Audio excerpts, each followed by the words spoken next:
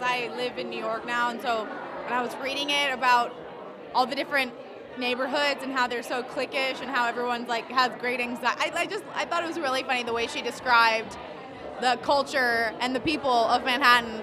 We had decided to move uptown in search of a better childhood for our son. Uptown has Central Park after all, an oasis of sorts wedged between the Upper East and Upper West sides. I have an autograph. It's Debra, D-E-B-R-A.